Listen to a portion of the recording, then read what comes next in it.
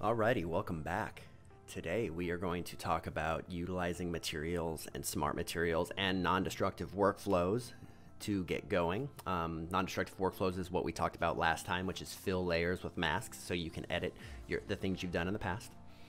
Alright, the first thing that we're going to do is we're going to talk about materials. If you come down to your library and you go ahead and hit materials, you'll see we get a drop down. And ideally we want to use one of these materials to put on the head of this grenade, okay?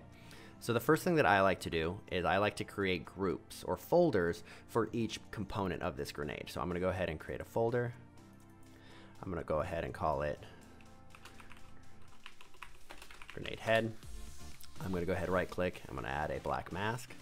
I'm going to select the little watch icon, color picker, material ID, boom. And now I've selected the color ID. All right. So that's what I like to do for each of mine. That way any material or anything that I create goes into this folder, which is nice and organized, and it affects this based on how I have it stacked in the layer stack. Okay, but a cool feature, just so everyone knows, is if you come in here and you want to drop a material on here, you go into your library, you go into your materials, come in here, type what you want. I want to apply metal. You have an ability to adjust the tags on here as well as add colors, and you can easily access those colors. So if something that you're using a lot, feel free to look at the Marmoset tool bag tutorial. It's really cool. So one thing that's really cool is if I were to say double click this so it doesn't have the cloud icon and then click it, you can see it brings up my map, my ID map. So I can drop it on the ID map. You can see the material is created in our layers with a mask that is utilizing this, which is really cool. And if you all remember, ID maps were baked out initially. It's the high poly model with each different mesh having a different color material assigned to it in whatever your hub program is. Mine, I use Maya. So that's really, really cool. So you can do that if you want. Just drag stuff in, create it, and do masks like that. Me personally, I do not. I like to use the folder method and only mask out when I have to. That way it's easier, it's more organized, I don't have to create a million masks. So what I'm gonna do is I'm gonna click this. Instead of dragging it in here, I'm gonna drag it into my layers. You can drop it down or you can drop it into the actual layer. So what I've done is I've dropped it into the layer. So if I were to open this up, this is the mask. You can see I have the mask where I could paint in and then my color selection. So that's feeding into the mask. If I click next to it in the folder, you'll see the actual item, all right, the material. So what I'm gonna do is I'm gonna come in here and you can see you have all that maps active. You have your projection method. For me, I'm gonna switch it to triplanar, which will help cover up seams if there were any seams based on how you UV'd it. Tiling, that's your X and Y tiling within the UV or your U and V space. These are linked right now, so I'm just gonna hit click 2 and you can see it's gonna basically multiply the texture. You can unlink it and stretch it if you want. You can rotate it if you want. Okay, you can do all these sorts of things. You can come down into material properties, which are basically the input maps for these active maps. So I'm gonna come in here and you can see we have a map in here for the texture. It's probably a seamless texture, that way you can adjust it. I'm gonna go ahead and click, it's like a tinter. I'm gonna lighten it up a little bit. I don't want it that dark. I don't want it that contrasty, so I can make it real contrasty. I'm gonna bring it in just a little bit, okay? I don't want too much of it. You can see we have a roughness map. We can adjust that if we want. I'm not gonna adjust it too much. I want it a little shiny. That's a little too much for my taste. There we go. Give us a little breakup is all I want. We'll adjust it more later. Normal map, bump map, ambient occlusion. You can unclick them. You can also turn them off up here. So now we've done that. We've added this. It's in our nice little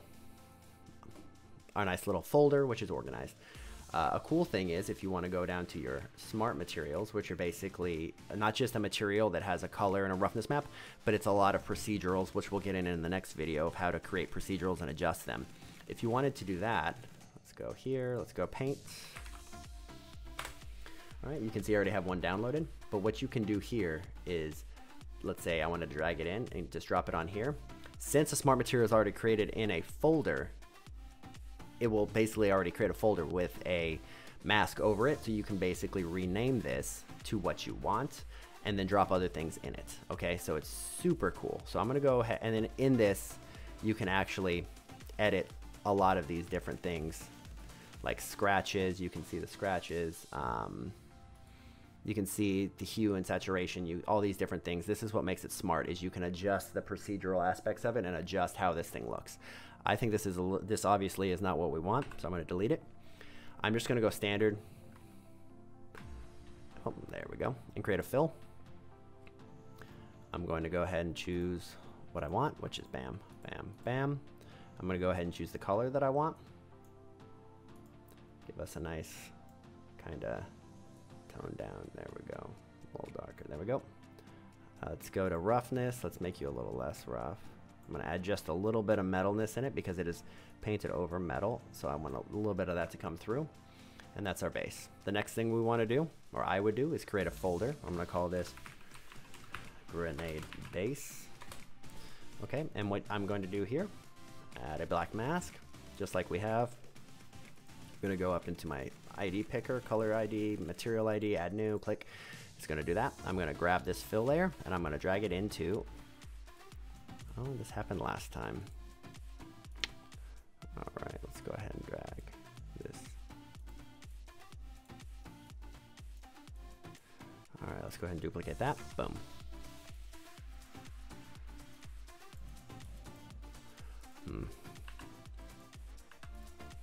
Let's add a fill layer. Let's drag it. Okay, do we have a selection going? Boom.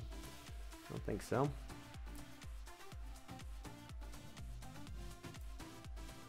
This happened last time. I'm not really sure what is causing this. Okay, let's go ahead and click in this. Boom.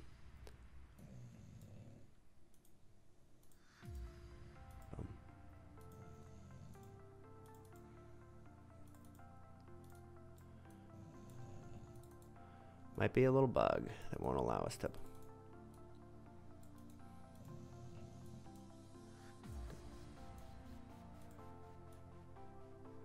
Interesting.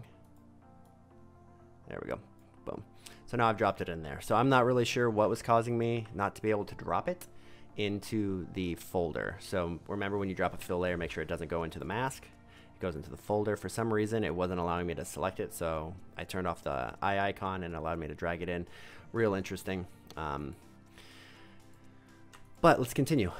All right, let's go in. Let's make these color adjustments again since we had some issues. It's always good to troubleshoot a little bit, I think. Let's go right there. Let's get that roughness a little less. Let's bring that metallic in just a bit. All right, and now that it's in here, you can see that it's only affecting this area. All right, so we were able to drag a material in. We are able to drag a smart material in and see what that would happen. We now know that when you drag a material or smart material in, the ID map automatically shows, which is convenient. And we also talked about creating folders and unmasking those folders and dropping everything in those folders, which keeps things nice and organized. So at this moment, we're going to end this video. The next video, we'll talk about adding additional layers and talk about using procedurals. See you then.